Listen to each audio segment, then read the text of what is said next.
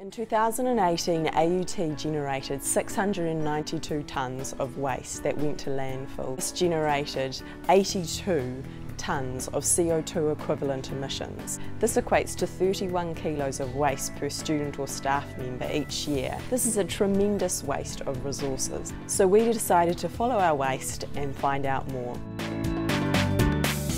We're here at Puwera landfill, a 2-hour drive north of Auckland.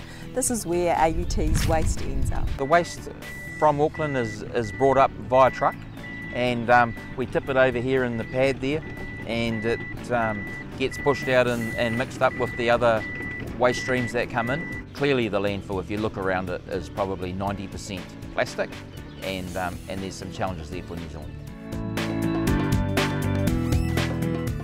We're at EnviroFruit's compost facility. WeCompost takes AUT's food waste, organic waste, from kitchens and cafes and some of our buildings to here to EnviroFruit, which is about 50 minutes away from central Auckland. The main issues that we have in general with the collected waste are contamination. From our point of view, the main thing is to ensure that anything that's not compostable doesn't end up in the compost bin. Plastic bottles, keep them out. Plastic bags, keep them out.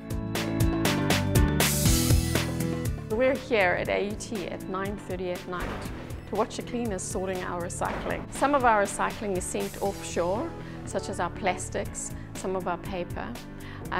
Things like our glass are recycled within New Zealand, as are our cans. Any contamination in the recycling will mean that the whole bin is rejected and is sent to landfill. Here at AUT we have a 3-bin system, 1 bin for compost, 1 bin for recycling and 1 bin for landfill. In our organic bins goes any sort of food waste, so apple cores, banana skins and meat. Any of the commercially compostable items such as the cups that the coffee comes in at all the AUT cafes, and napkins, wood. In the recycling bin we have plastics numbers 1 and 2, so for example any drink bottles or like plastic bottles that you get soft drinks in, glass, milk bottles and cans. In the general waste or rubbish bins is any of the items that don't fit into the organic or the recycling bins. Here at AUT we have prepared a sustainability roadmap in which we have committed to reduce 50% waste to landfill. Here are some tips at home that can help you reduce, reuse and recycle your waste. Don't buy unnecessary plastic items. Don't go for the plastic straw. In AUT we give 50 cents a discount on the cups you carry.